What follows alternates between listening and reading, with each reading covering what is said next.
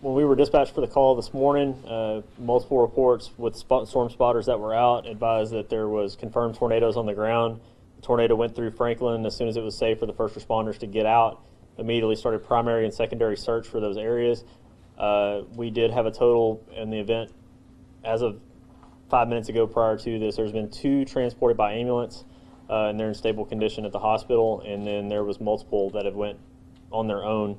We had 7 people total check into a triage area that were assessed, treated, and actually refused care. But beyond that, there's been no other significant injuries, no reports of any deaths.